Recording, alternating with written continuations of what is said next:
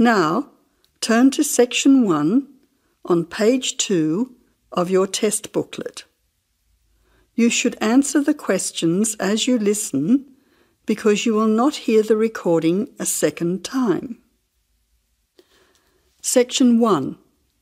You will hear two friends, Nancy and Fiona, catching up with each other. First, you will have some time to look at questions 1 to 6.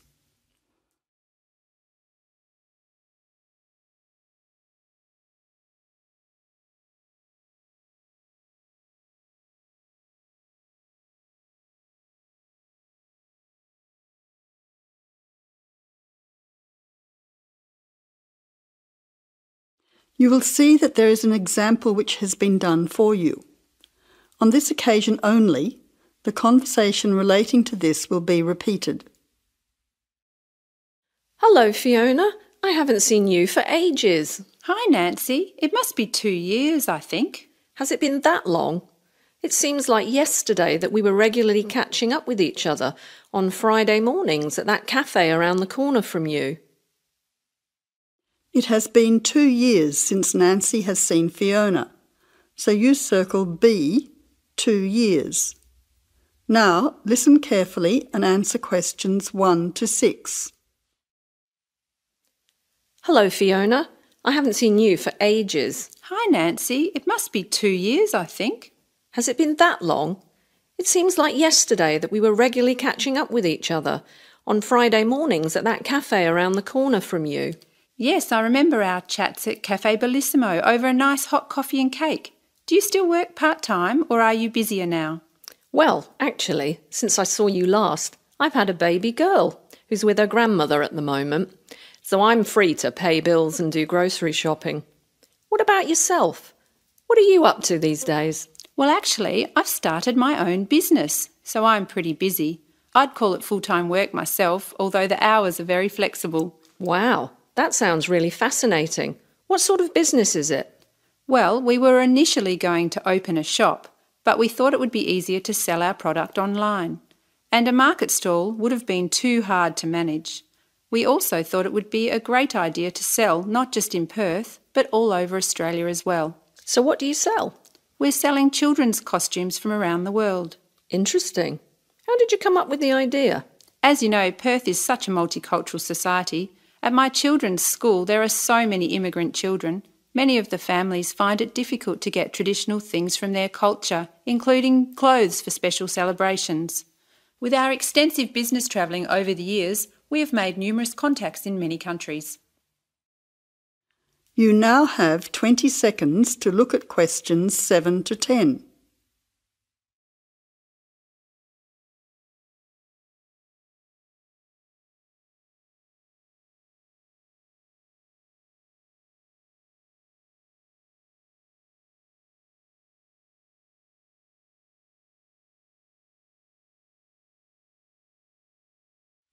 Now answer questions 7 to 10. So how many countries' costumes do you sell? At the moment, I have a good range of countries. I have access to 10 from Africa and similarly from Asia with 10 nationalities. I have slightly more from the Americas with 13 and more again from Europe with 25. Unfortunately, I only have 6 for the Pacific region, but I'm expanding all the time. When do you find time to run your business? Well, that's the problem at the moment. I have so many things to organise, but I don't have enough time to do everything. Do you see an accountant or do you do your tax yourself? I get all of my receipts and expenses together, but then I go to an accountant who fills in my tax return as it takes me too much time. What about your website? You said that your company's growing all the time. Yes, it's true that my website continually needs to be updated, but it only takes me a short time each week to do it. So that is one area I can manage myself. Do you advertise your business anywhere? Where do your customers come from? It's interesting you should ask. Most of my business is word of mouth, but I do hand out a lot of business cards. I get them done by the local printer, although I must admit that they are rather plain. I need to add a little colour when I get time to redesign them in the future. Well, it's been great catching up with you and finding out all about your business. I'm very interested in looking at your website when I get home. Here's my business card so that you can email me for our next get-together. Don't bother about a babysitter next time. Bring your daughter with you, as I'd love to meet her. That sounds like a great idea. See you soon. Goodbye. That is the end of section 1. You now have half a minute to check your answers.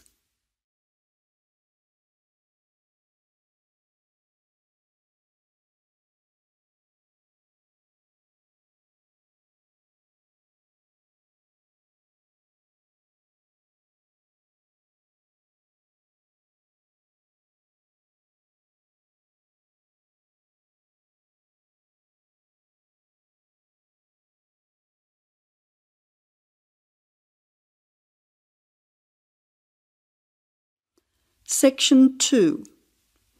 The Overseas Students Club is organising a tour of the city to help new students to find their way around. You will hear the tour guide giving them a talk about what will happen the next day and some instructions as to what to do. First, you will have some time to look at questions 11 to 15.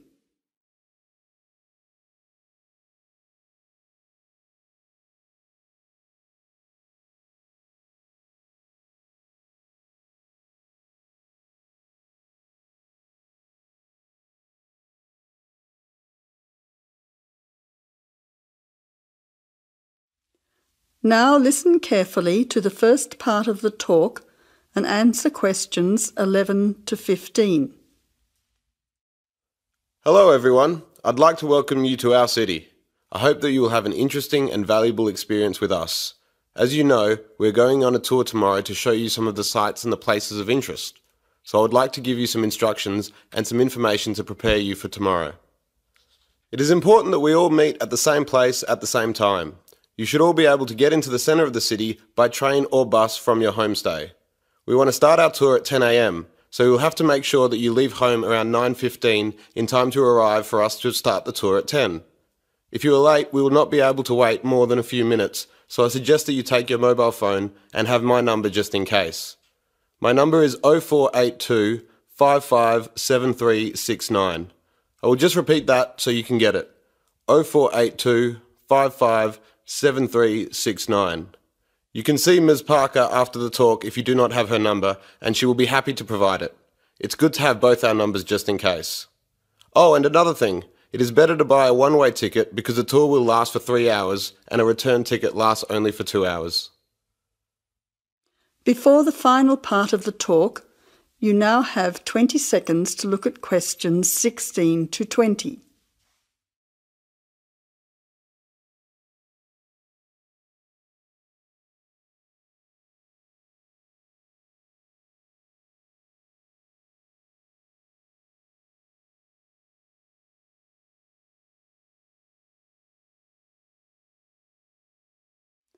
Now answer questions 16 to 20. Now, we are meeting at the town hall. You should be able to make your way there from the bus or train stations, which are both in Flinders Street. It is only a short walk from both stations.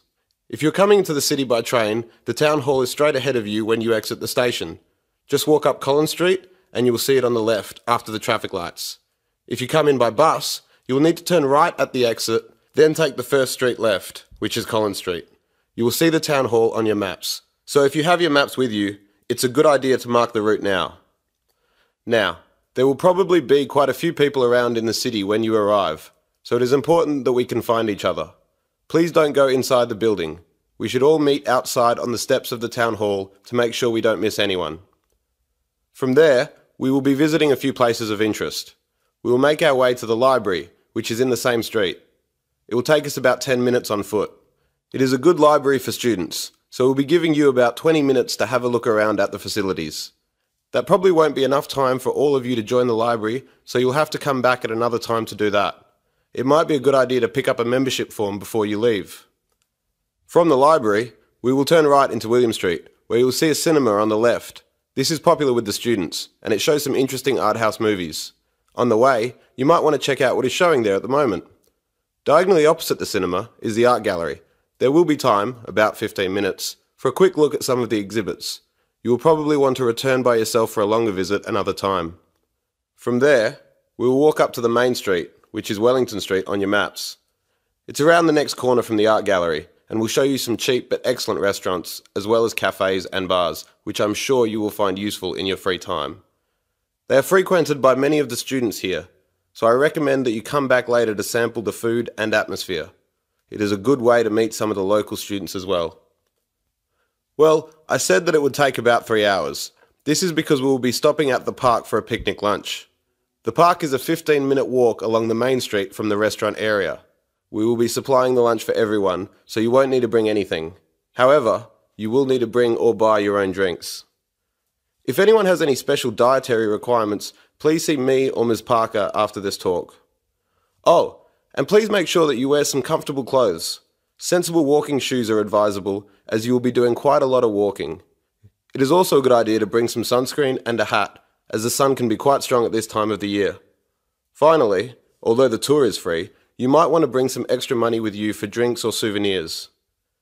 Well, I hope you all enjoy the tour and get to know each other. I'm sure we will have a great day. Now, anyone who needs to see me? That is the end of section 2. You now have half a minute to check your answers.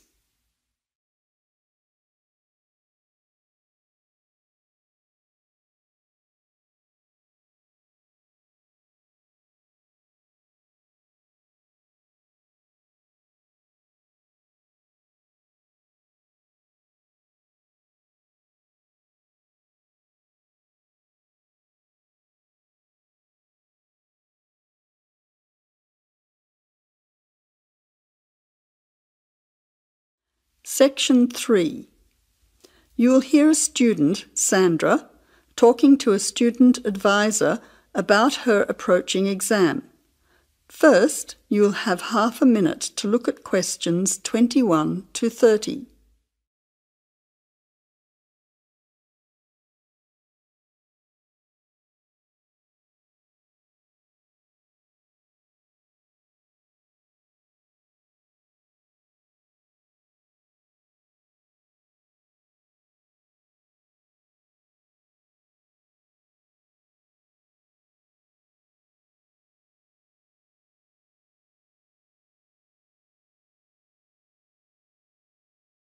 Now listen carefully to the conversation and answer questions 21 to 30. I've got an exam tomorrow and I'm worried about how it will go. Do you have any tips? I think I'm well prepared. I've done all the revision and I've been practicing lots of exam questions, but I still feel nervous about the exam itself. I know what you mean. But if you're well prepared, you should be fine. You just need to stay calm and keep reminding yourself that you are prepared. That's easy to say, but in an exam, unexpected things happen. Well, there are a few things that I found helpful. You don't want to run out of energy or feel sleepy during the exam, so make sure you eat something beforehand.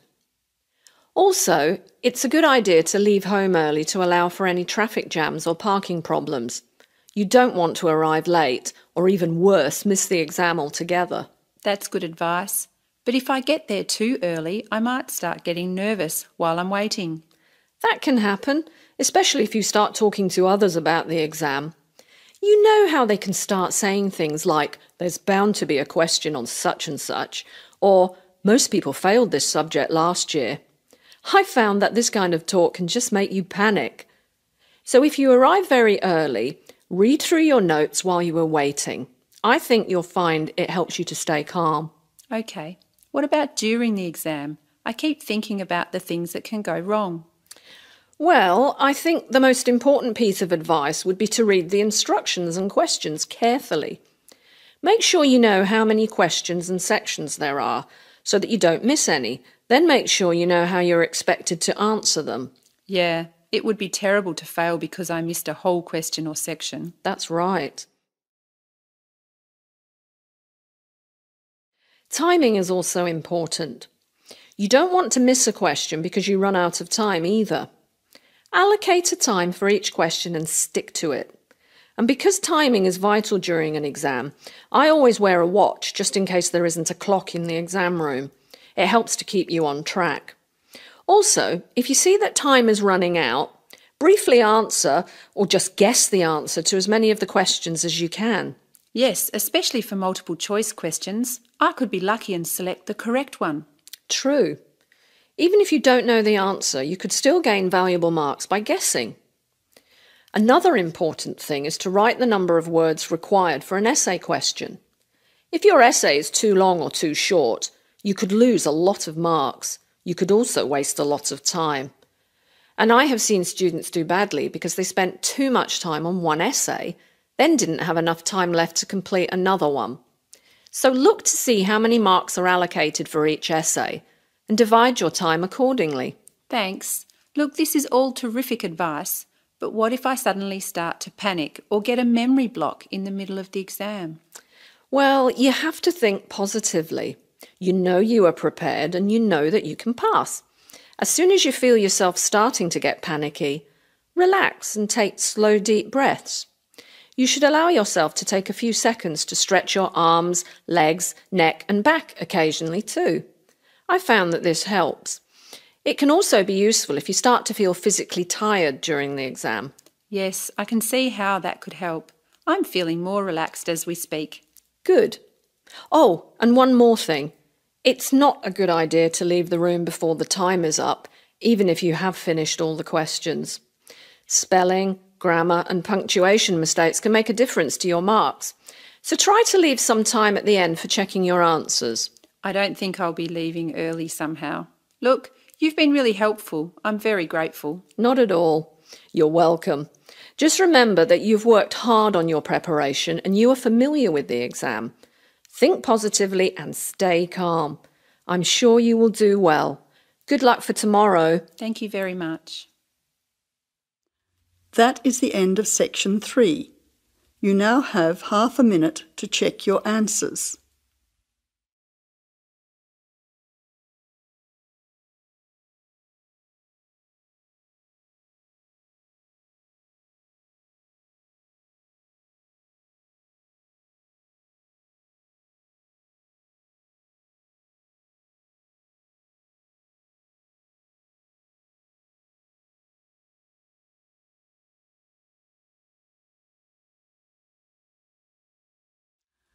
Section 4.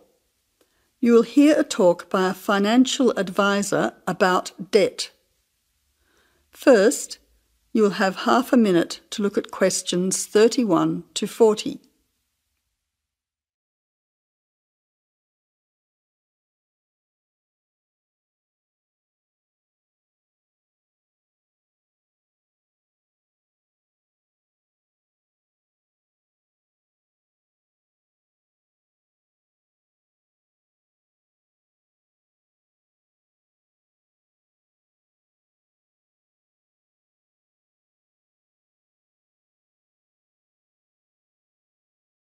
Now listen carefully to the talk and answer questions 31 to 40.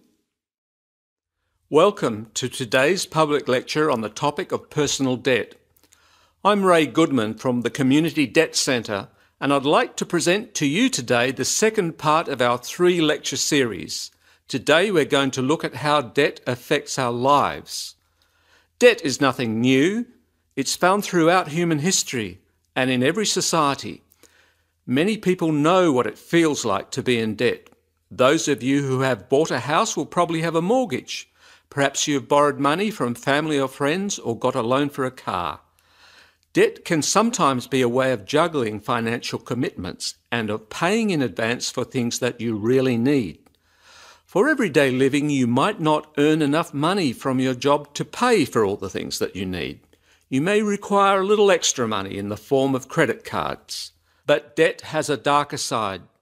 Imagine how you would feel if you were deeply in debt and unable to repay what you owed. The consequences for many people can be disastrous.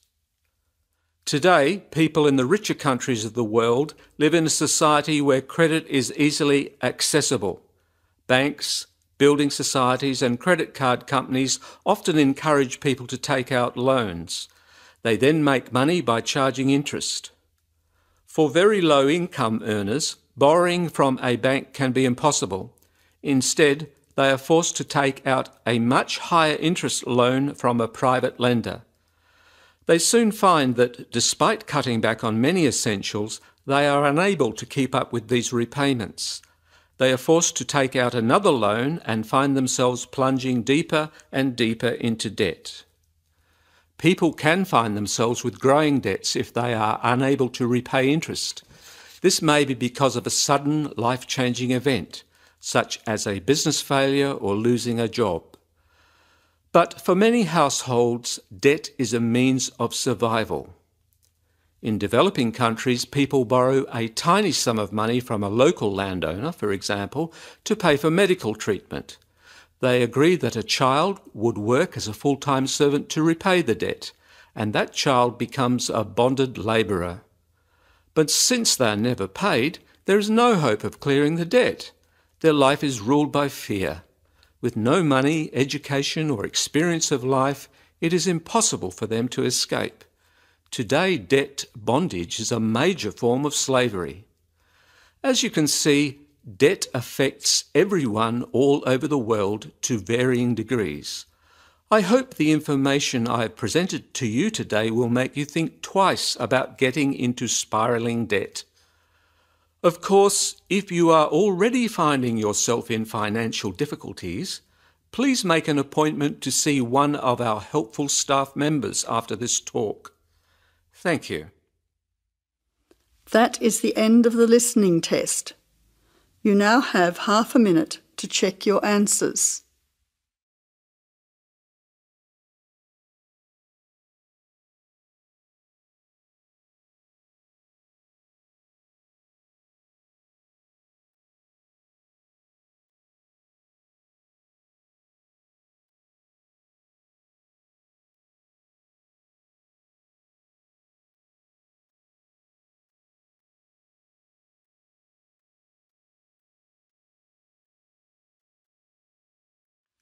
You now have 10 minutes to transfer your answers to the listening answer sheet.